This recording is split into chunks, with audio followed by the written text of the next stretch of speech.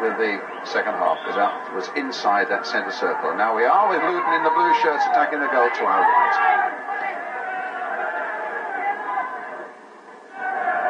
And Oxford playing up the slope at the moment. As Harford plays it in quickly there towards... Nwajiobi has scored right at the start within 17 seconds at the start of the second half to give Luton a 3-1 lead. One of the look of joy on the faces of those Luton players, and the amusement on that.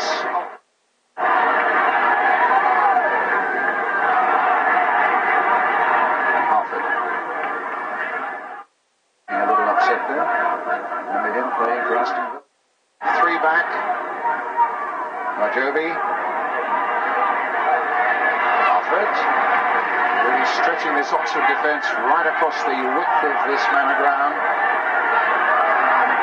Trying to get Hill in, but to Nicholas up to Aberdeen in Scotland for £350,000. But here's Saunders now for Oxford, struggling to get back into this game. He's got the better of Donaghy, but all for Priest for Luton though. Now Nwajiobi showing his pace again and crossing ability, but that fell just behind Stein. Ricky Hill will take it on.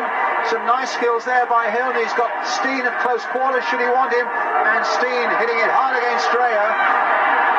Stein again. Could be trouble here for Oxford even now. Wilson playing it in there towards Harford, just too high for him. One here at Oxford. Ricky Hill. Nobody coming to make a challenge. Harford. Breaker. Stein. Hill. Harford. Stein again. Good play by Brian Stein. Harford shot. Well, he hit it well, but it was always just... Hill, a good space. It's almost shooting practice. Smatter. It's a good break by David Langham. Now has he got the legs to get there? So on the fourth ball we can have the ground. Hill to pick it up. Breaker to take it on. A little chip by him towards Harford. He might have done rather better than that. Nwajiobi. Harford. Nwajiobi. Lovely turn by him. Time to measure up the cross, finding Ricky Hill. A splendid goal. 4-1. Well, that was a lovely move away down that left side. Harford was involved in it then. Nwajiobi took it well.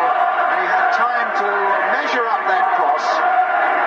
Straight for Ricky Hill to plant it into the net for number 4 for Luton. So come on, you Hatters. Exactly what they're doing this Luton side. Luton Town. So as Priest comes off, Johnson is David Priest is just placed by number 14, Rob Johnson.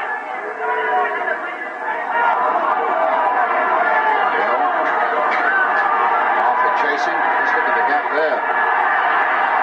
Not the best defence. Oh, what a splendid goal by Mick Harford. What a lovely bit of control there. The defence was yawning again at Oxford. They were wide open. The keeper came off his line, Tucker. And what about that for a lob? Just under the crossbar, back of the net, 5-1. And the Luton fans delighted with Mick Harford's goal number 5 and his third of the...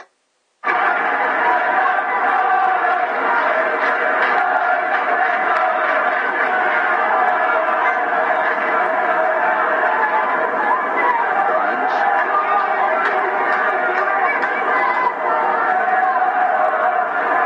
Oh, it's men against boys at the moment.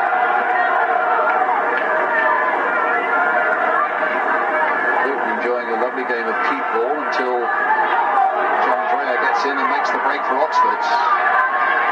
Really, at the moment, there's only one side in it. Wilson.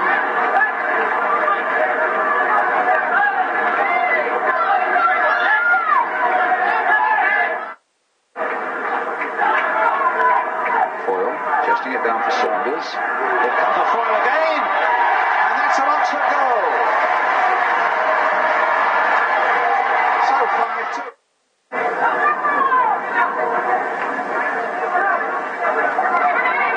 Harford. Driven wide and Bilby. Whitehurst. As the final whistle goes, the first victory of the season for Luton Town.